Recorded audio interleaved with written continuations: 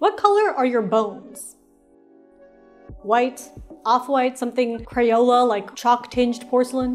What if I told you there's a chance they could be green? You heard me. Instead of your typical yellowy white, your bones could be a muted brown-green color and, get this, glow in the dark. A study from 2007 described the intriguing but pretty well-documented result that people who had taken a prescription drug that treats severe acne had khaki green-colored bones that fluoresced bright green under UV light. They found that this class of medications, tetracyclines, sometimes found its way into people's bones and fixed into the bone matrix, meaning that it became part of the external, hard portion of bone. Importantly, the study showed that for adults, having tetracycline in your bones is not harmful, though it can sometimes affect growth in children and teens when the bone is being built up during growth spurts. But this raises another question. How exactly did an oral acne medication end up inside people's bones? And why would it stay there? Well, let's start with how tetracycline does what it's meant to do. Tetracyclines are antibiotics, meant to fight acne by preventing bacterial growth. Tetracyclines, literally 4 cycles, as you can see in their structure, prevent bacterial growth by binding to and inhibiting bacterial ribosomes, which is the molecular machine that makes proteins in cells. Proteins are required for pretty much any process that occurs in a cell. So if the bacteria can't make proteins, they can't survive.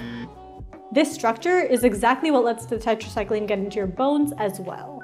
Many similar small molecules chelate with certain metals, meaning that they tend to bind those metals very well. In fact, chelating agents like EDTA are often used to treat metal poisonings like lead or arsenic.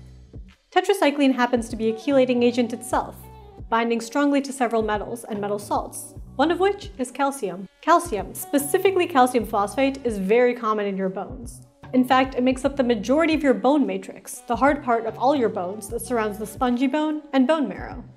When bones build and repair this matrix, especially during times in your life that you're having growth spurts, which often coincide with acne in people's teens, calcium taken in by the body is incorporated into the matrix. So if tetracycline is also present, it's going to bind strongly enough to calcium phosphate that it is also fixed into the bone matrix. Now this leaves one more question about our glowing green bones. Namely, why do they glow? Let's take another look at the structure of tetracycline to answer this.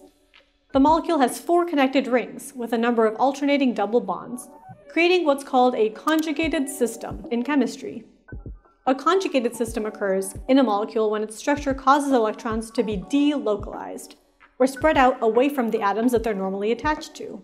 Let's back up for a second. Where are the electrons in this structure? These lines represent bonds, which are made up of shared electrons between 2 atoms. For each atom, the electrons are usually localized around that atom's nucleus. But in a molecule with a bunch of other atoms, the electrons can be shared between 2 atoms, or among multiple atoms, in a way that improves the molecule's stability. When electrons are shared among multiple atoms, they have extra mobility and make the molecule more stable. And the electrons can then absorb wavelengths of light, causing them to temporarily gain energy and become excited. Some of this energy is lost when the molecule eventually relaxes, and the rest is emitted as a lower energy photon that we observe as fluorescence, or glowing. Now back to the bones. Tetracycline has a conjugated system in its structure, allowing the molecule to absorb high energy light, like UV, and fluoresce with lower energy light. In this case, the wavelength that we see as a green glow. So there you have it. Your bones could glow green. But this phenomenon isn't just specific to people who are treated with antibiotics in the modern day. Even ancient archaeological finds have exhibited fluorescence due to tetracyclines present in their bones. These people probably got their glowing bones by coming into contact with some type of bacteria that makes tetracyclines.